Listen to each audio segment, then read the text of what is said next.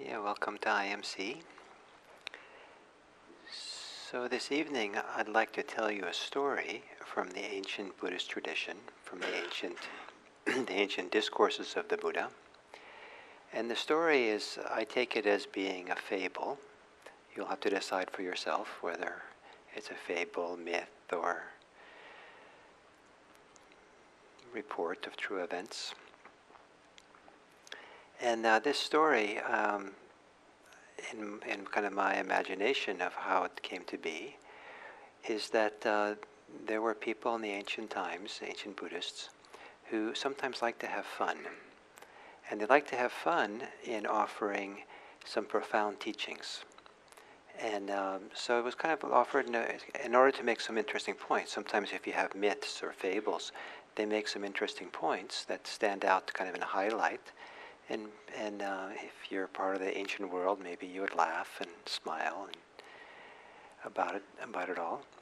And so I don't know if you will laugh and smile, or cry, or get upset. And in it has one of the things that makes it kind of special is someone asks the Buddha for his teachings in brief.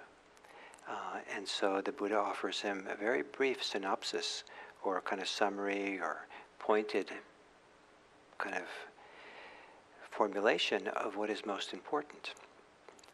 Now, in this ancient world the Buddha lived in, there were people who believed that great spiritual teachers had omniscience, that they could know everything.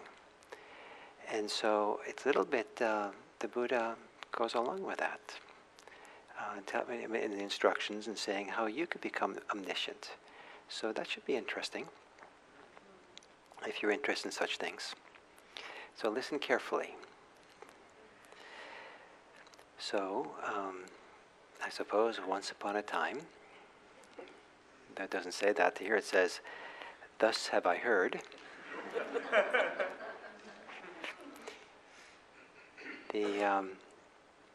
One of the great gods of the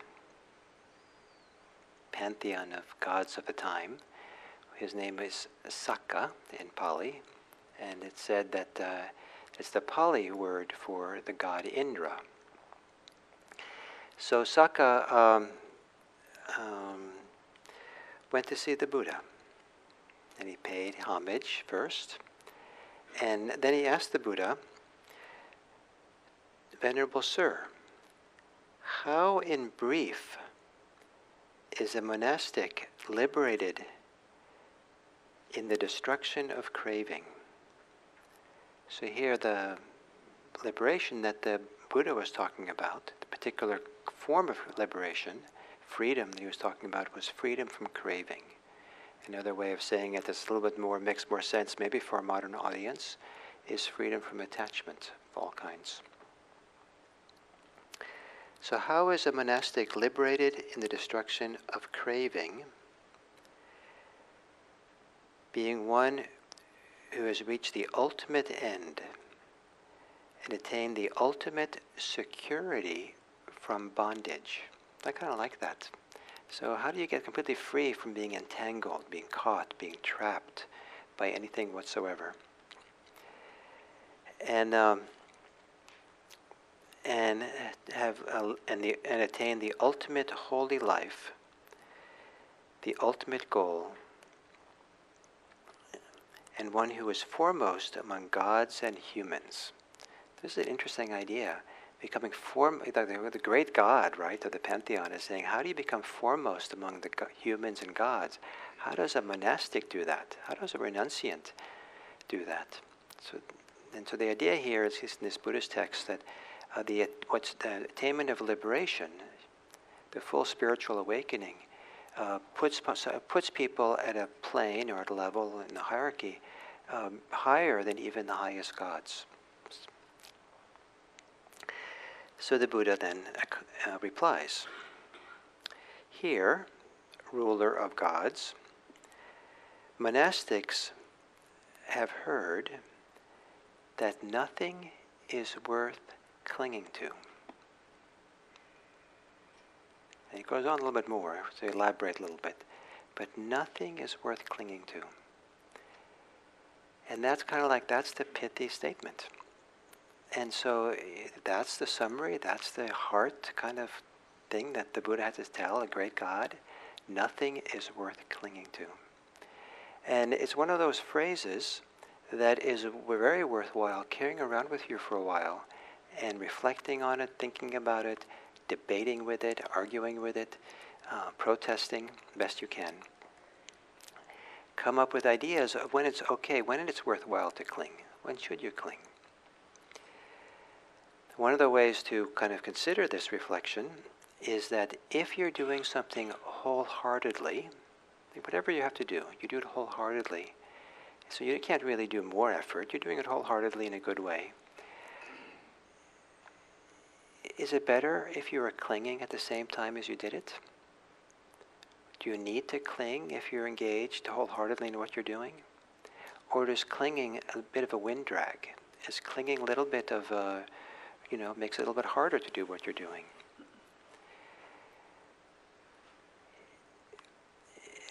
If you're with a person that you love a lot and you're able to share your time together, are you better off just being with them? Or you're a little bit better off if you clung?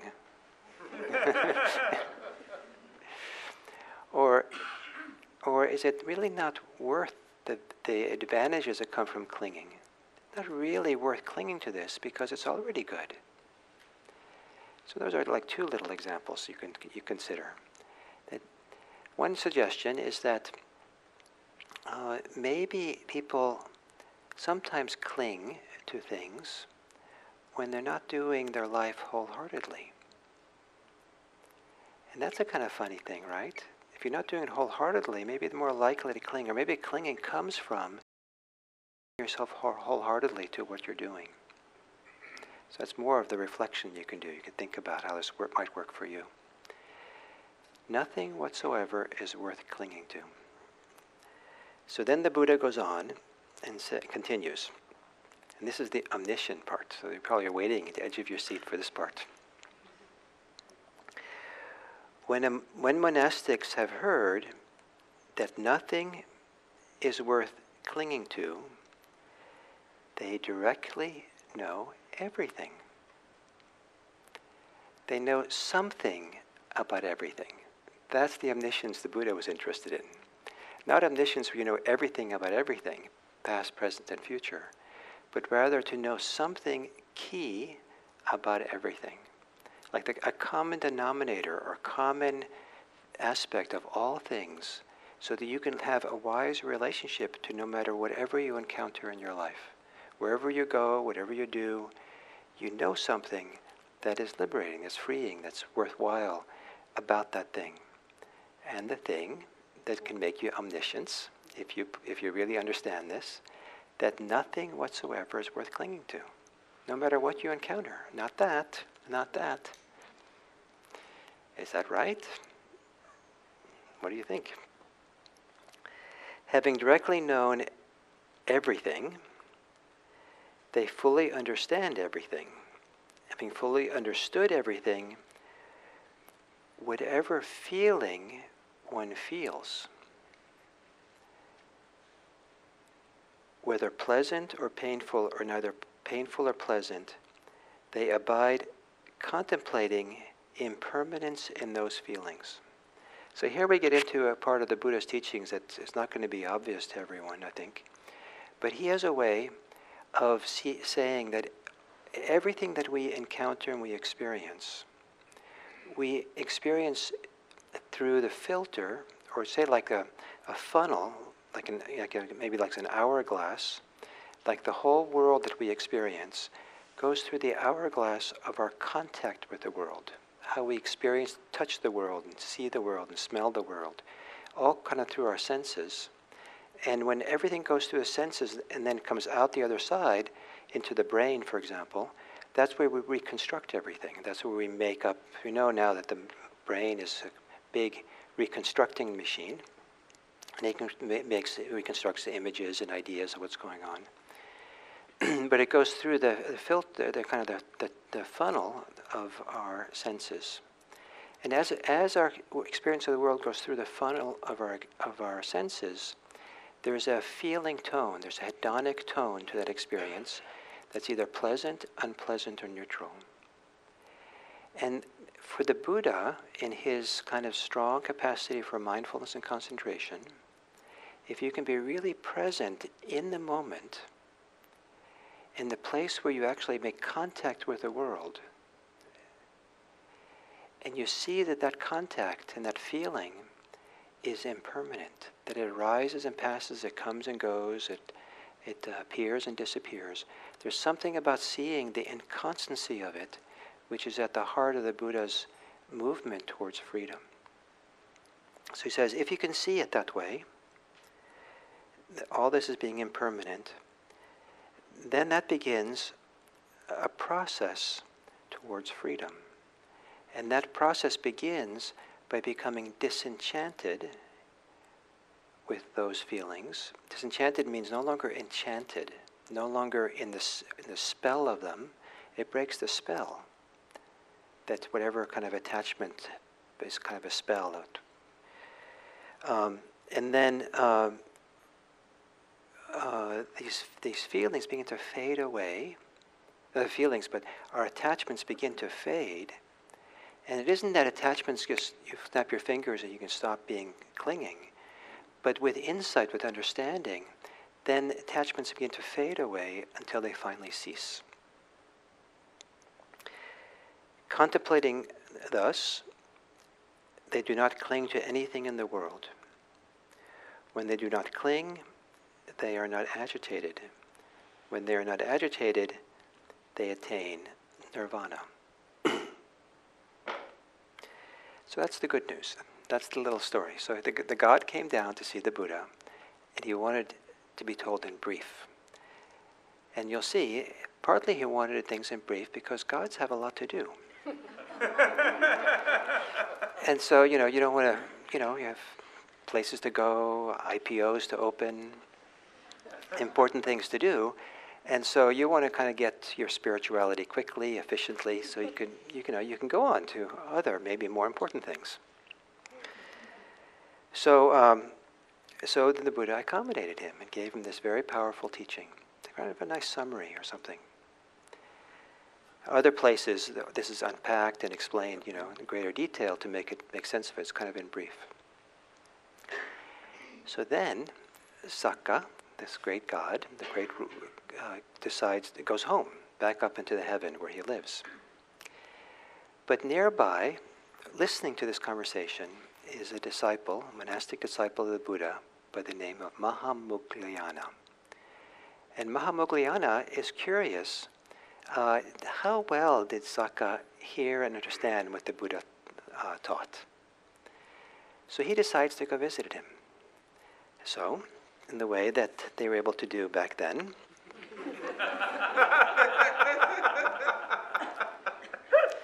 so Mahamogglayana says,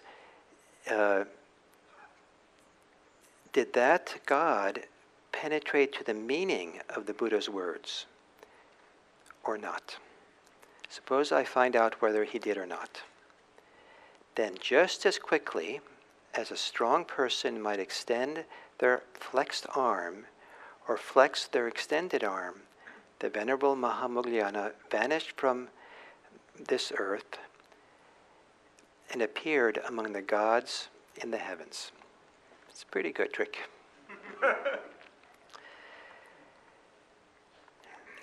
So now, on that occasion, Sakka, the ruler of the gods, was furnished and endowed with 100-fold with 5 kinds of heavenly music, and he was enjoying it in his pleasure park. So it's pretty good to be born these high gods because it's you have a lot of good karma, and so you get a lot of pleasure and delight and all kinds of wonderful things. So he got all this music, and in a different version of the story, he's not only listening to music, but he's also taking a bath with 100 celestial maidens. but that's in a different Buddhist tradition, and but in our tradition, we're a little bit more modest about our fantasies. And so Sakka sees Venerable Mahamoggallana coming, and so he stops the music and goes over to Mahamoggallana and says, "Come, good sir Moggallana. Welcome, good Moggallana. It is long, good sir, since you found an opportunity to come here. Sit down, good sir. This seat is ready." The Venerable Moggallana sat down on the seat made ready.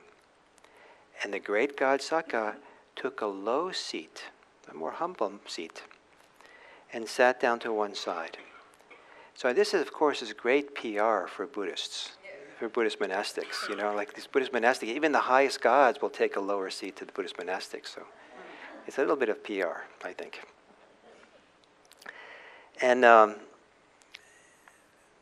then Mahamoggallana asks him, "Sakka, how did the Buddha state to you in brief the liberation by destruction of craving? It would be good if we might also get to hear that statement. Can you repeat what the Buddha said to you?" So, then Moggallana's answers like this. Remember, this is a guy hanging out in this pleasure park listening to music. "Good sir, Moggallana, we are so busy. We have so much to do, not only with our own business, but also with the business of the gods of the other heavens. Besides, good sir Moggallana, what is well heard, well learned, well attended to, well remembered, suddenly vanishes from us. Good sir Moggallana, it once happened that war broke out between the gods and the Titans, these other godlike creatures. In that war, the gods won and the Titans were defeated. When I had won that war and returned from it as a conqueror, I had a great palace built. Good sir Moggallana, the palace has 100 towers, and each tower has 700 upper chambers, and each upper chamber has 7 nymphs, and each nymph has 7 maids. Would you like to see the loveliness of the great palace?"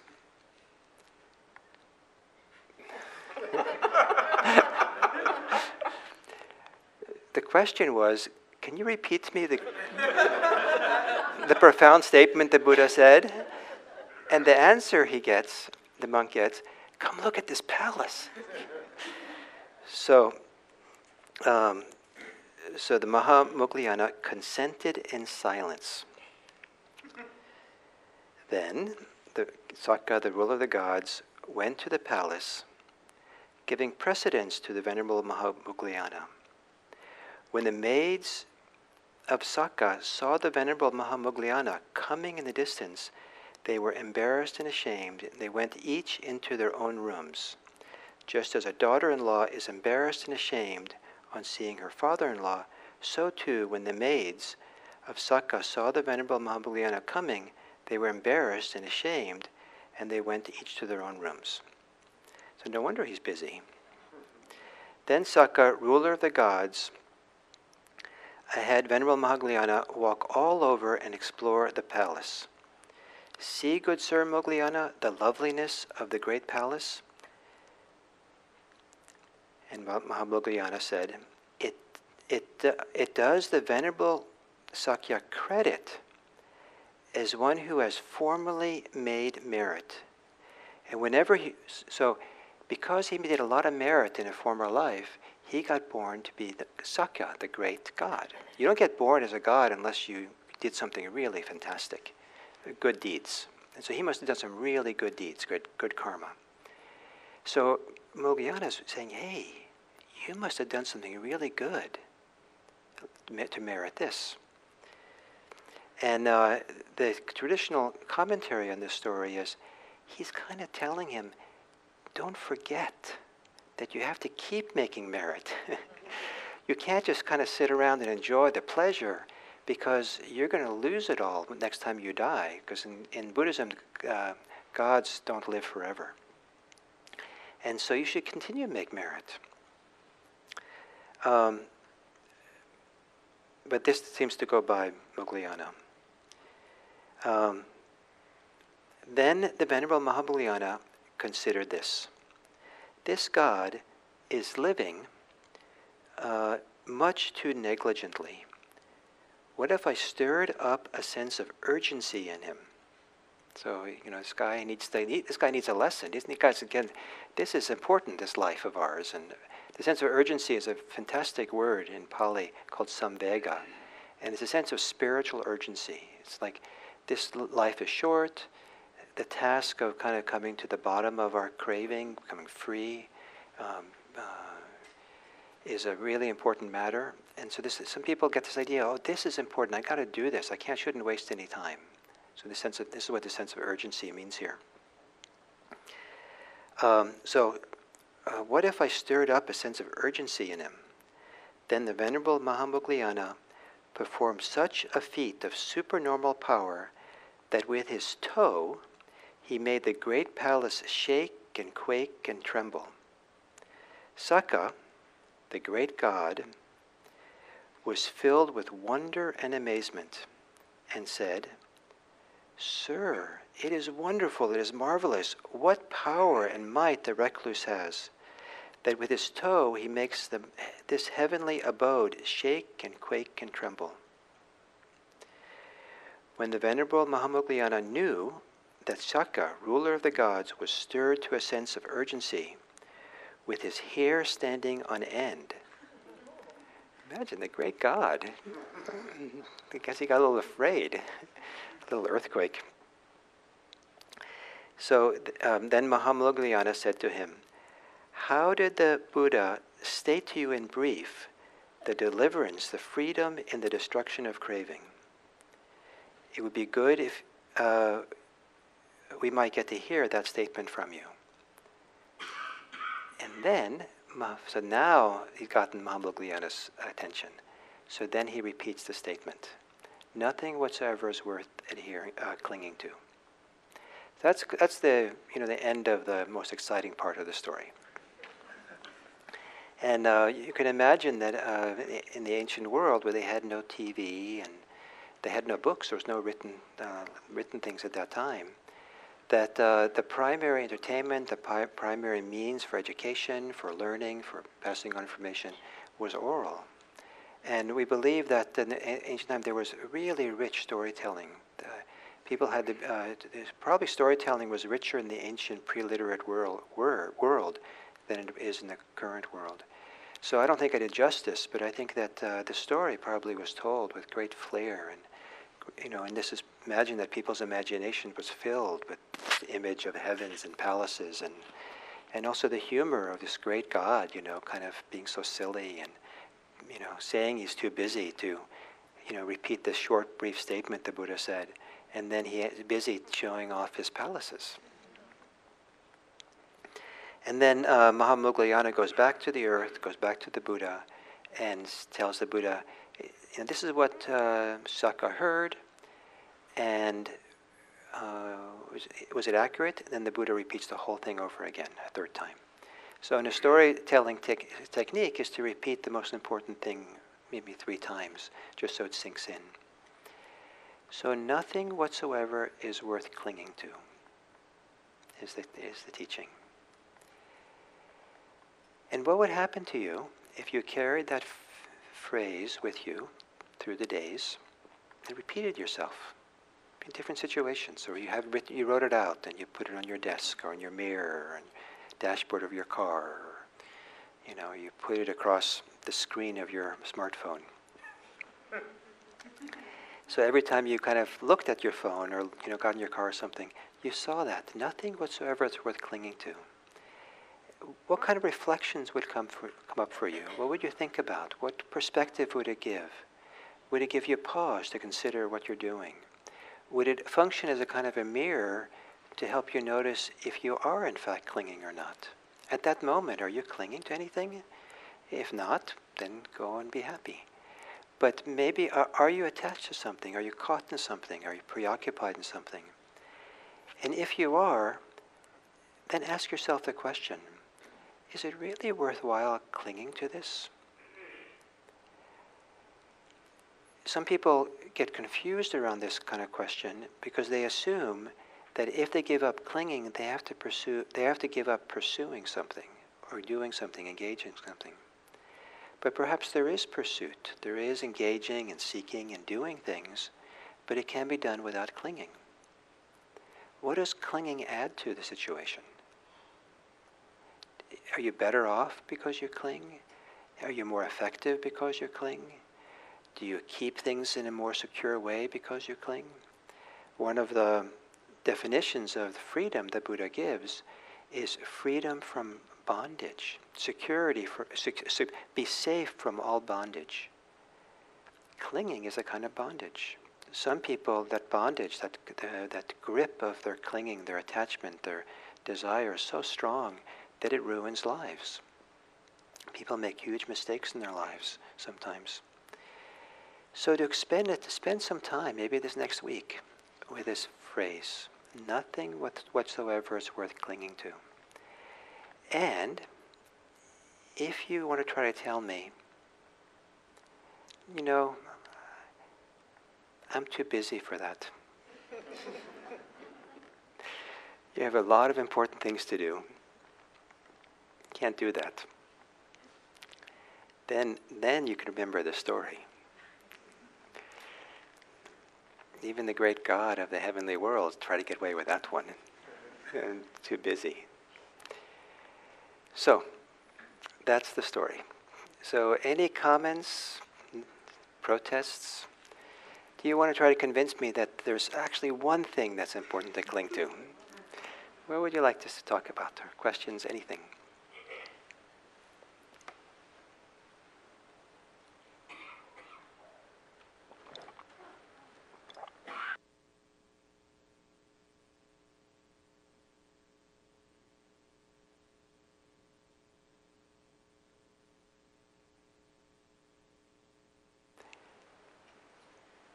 If you pass the mic.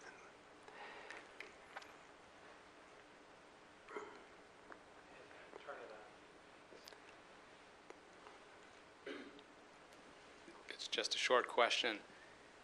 Can you cling to your ideals? Yes. I think it's possible to cling to anything you can think about.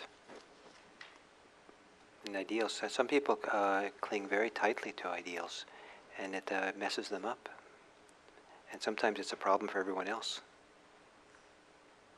Some of the great political movements that have been a disaster, someone was clinging to ideals.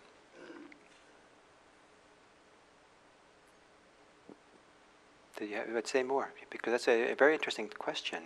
What prompts it for you?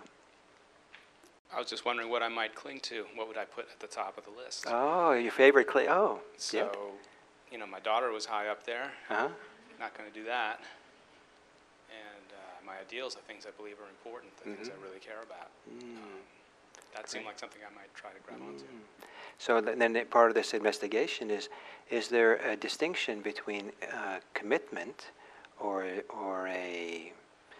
some wholehearted engagement in ideals versus clinging? And what's the difference? And which is there a way of being involved in ideals that's supportive and helpful?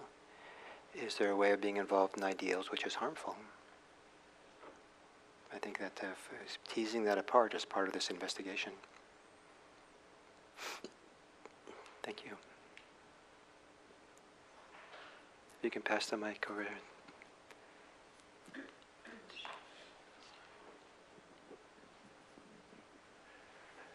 Seems like, in a sense, bonding is a sort of, can be a sort of unconsciously developed clinging. Could you talk a little bit about the difference? Bonding to somebody. Oh, bonding, yes. Yeah, so yes. a loved one. Yeah, well, it's kind of, the English at least here has but uses the word bondage. So the word bond kind of means to tie something together. Yeah, I mean, this is where we have to be very careful with semantics and the meanings of this. You know, in Buddhist English, you know, we have our own jargon, you know, in Buddhist English. And the word attachment is considered like a pretty bad thing in Buddhism, Buddhist English. But when my first son was born, my wife went to a local organization here in the Bay Area called Bay Area Attachment Parenting. And there's a psychological term called it, you know, there's healthy attachment, there's attachment, you know, dysfunctional attachment disorders and things. So, you know, exactly what we mean by these words, we have to be a little bit careful. If we too quickly, the word bond looks a little bit too much like attachment and we dismiss it, we might miss some of the healthy connectivity, the healthy bonding, healthy relatedness that can happen between people. That's actually important. Like for children and parents, it's very important, and to have that develop strongly. I remember one of the times when my son was quite young that I kind of saw this operate. Was he was a toddler, so he was just beginning to walk, but he didn't have much sense of the world. And I was walking down the sidewalk in town. And I ran into someone I knew, so I said hello, and we started talking, and I was just, you know, I was kind of taken by surprise and engaged in this person I was talking to. And then suddenly I realized that enough time had gone by, I had no idea where my toddler was, on the sidewalk with busy streets and cars. And so I immediately spun around. I mean, my instinct was like I spun around, and to look out towards the direction of the street, to make sure that he wasn't out in the street. I said, wow, that was quite an instinct. And so that's, you know, that's kind of maybe I had a kind of a primal bondage with him, and so that, you know, was probably my job to have that kind of connection. But I don't know if that's clinging.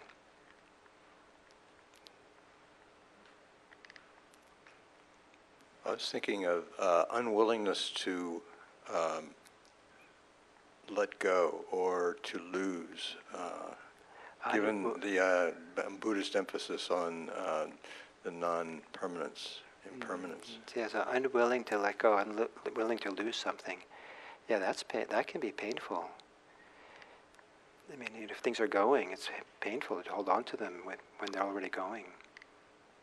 People hold on. That's a fairly common clinging, is to not let things go when it's time for them to go. And you know, there's the Zen teacher in San Francisco, Shunryu Suzuki Roshi. He defined renunciation as something like accepting, allowing things to go when they go.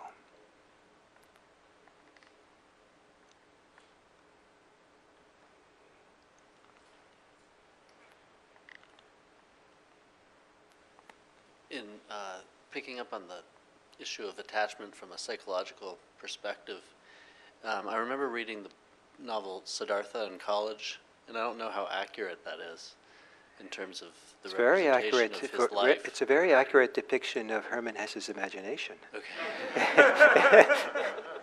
But it disturbed me greatly that the Buddha in that story left his family, and that the idea that that was an important part of his liberation. Yeah. In the ancient story, and you know, from the ancient times, it said the Buddha also left his family. And the way the myth is told, we don't know exactly if this had happened, but kind of there's all these myths around the Buddha. But the myth, the way it's told, is that he left the day his son was born. So that's in our modern sensibility, that's a horrible thing to do. We don't know what it meant, if that's happened, we don't know what that meant in the ancient world. He was supposedly, in that myth, kind of royalty. There's cultures where a father has very little to do with the child until the child is a certain age. There's some cultures when they're 6 or 7, that's when the father starts getting involved in the child's life. But until then, it's the mother and the women who are involved. So So exactly, we don't know all the ins and outs of the culture of the time. He certainly didn't abandon them to poverty because they were a royal family.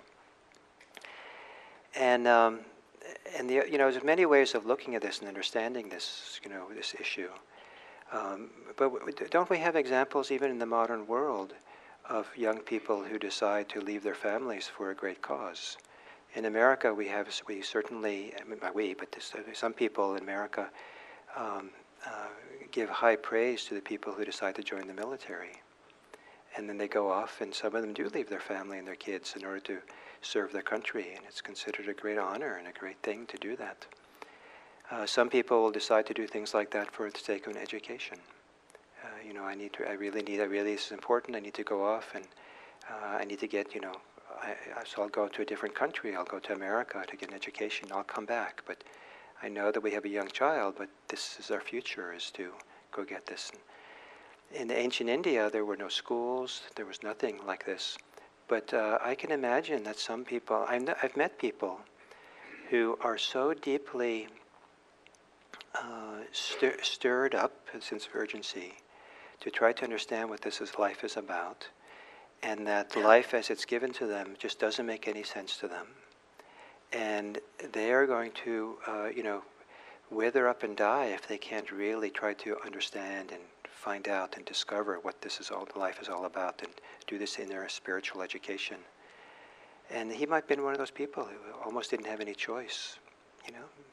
Maybe he was deeply depressed. Who knows what was going on? But I don't think it's too hard to imagine someone whose personal circumstances such that kind of choice is the only thing that they can do. If we measure, the tendency is when we look at that story, is we see it through the eyes of kind of being a standard family, a standard situation. And, there's a 2 or 3 standard people around it. So who knows what was going on? But what the stories do continue, that when his son was 7, the Buddha returned to his son's life. And then he was the primary parent for the rest of his son's life. So we don't think of the Buddha as a parent, but he was apparently the primary parent for the rest of his sons growing up.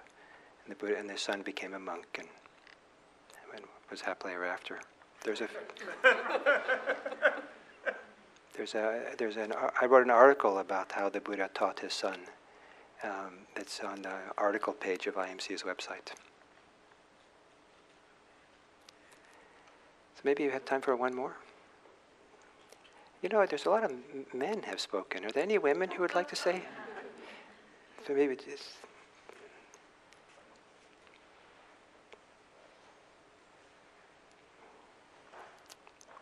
The Dharma. At what point is the Dharma itself no longer worth clinging to? Oh, when is the Dharma itself not worth clinging to?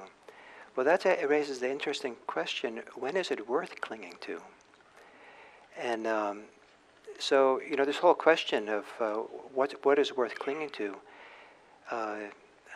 it's a great question, and sometimes the answer is that for the time being, some things are worth clinging to. And, if someone has a trouble with addiction, for example, it's better to cling to something that will keep you from drinking, rather than not cling to that and then succumb, for example. And sometimes the strong tendencies of the mind and the attachments, the neurosis, the fears, all kinds of them, some people's minds have tremendous challenges, and their hearts have challenges. And so sometimes we need some stability. We need something to hold on to for a while to get our bearings. And so sometimes clinging is worthwhile, but it's understood to be temporary. The people who cling too long, for way beyond it's no longer needed, don't become free. So that's one possible answer. You would have something to say about that topic? What came to mind is survival. Is survival clinging?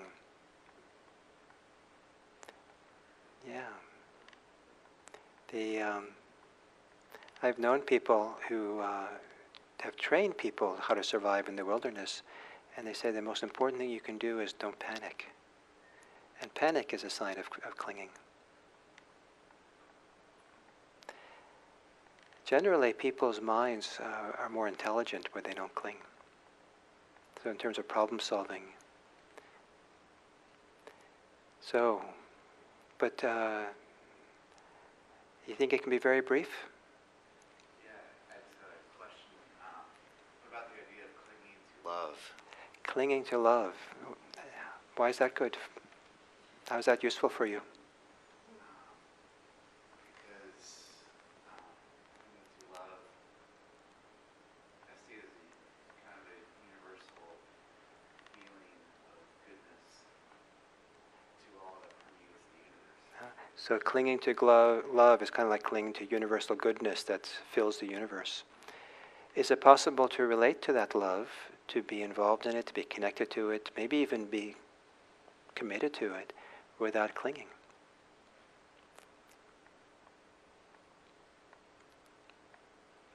I guess I don't know what the definition of clinging is. That's a good point.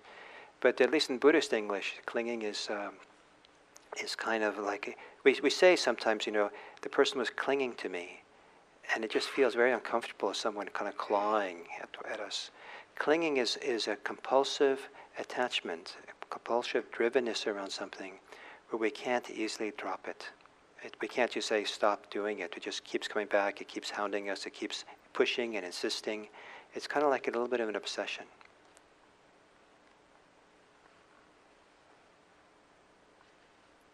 So please, be devoted to love. But my image of clinging to love begins to squeeze the life out of it. So great. So if you're interested, spend the week with that phrase, nothing whatsoever is worth clinging to, and see what you learn. Thank you.